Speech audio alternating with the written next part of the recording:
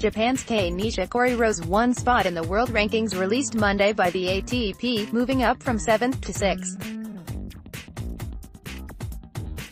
On Saturday, Nishikori lost his semifinal at Rotterdam's AMRO World Tennis Tournament in 3 sets to Switzerland's Stan Wawrinka. The Japanese was seeking his second title of the season after winning the Brisbane International last month.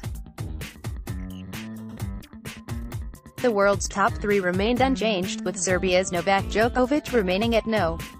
1, followed by Spaniard Rafael Nadal and Germany's Alexander Zverev. Japan's Yoshihito Nishioka is ranked 72nd with compatriot Taro Daniel 1 spot behind and 73rd.